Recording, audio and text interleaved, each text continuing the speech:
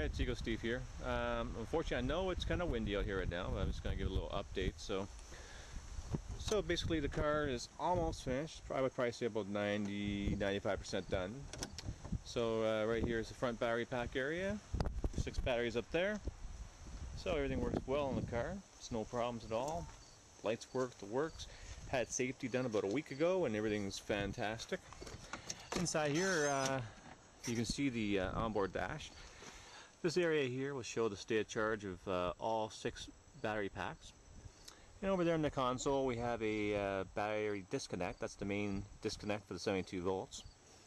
And behind the seat here we have, that's one of 6 chargers back there, putting out 20 amps into the batteries. Right, so sort of a quick charge.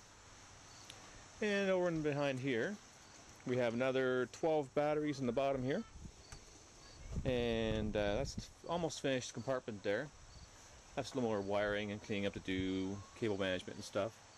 Down below you can see the electric motor. That's a 72 volt electric forklift motor. This is a 72 volt 600 amp Zappy controller. And inside this box right here is the potentiometer for the foot pedal. So it takes a signal from the foot pedal and converts it into an electronic signal that's sent to the Zappy. And the Zappy controller there basically acts as a gate, so it opens up how much amps and volts out of these packs here. And here we have a DC-DC converter that converts it from 72 volts DC to 12 volts, pretty much 12 volts. But it's actually reading about 13.6, so it gives it a little bit more power, so that it runs all the accessory stuff, the radio, lights, fogs, and stuff like that. So basically below here is an accessory battery, so the DC-DC converter goes into the accessory battery there, handles any of the spurt-ons or the surges that the 12-volt system may run into. Up in here is the vacuum pump that's in there for the brake assist, because when you remove the internal combustion engine, you need to replace that vacuum in order to aid you in braking.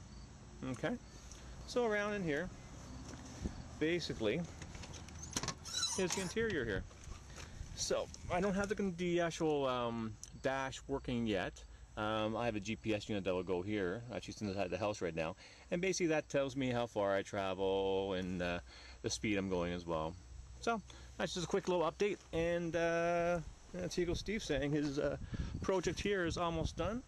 And there she is. There she's plugged into the house power right there. So this one here takes roughly about 3 hours to charge right now, so it's not too bad. So there you go. That's the electric conversion update from Eco Steve. Catch you later.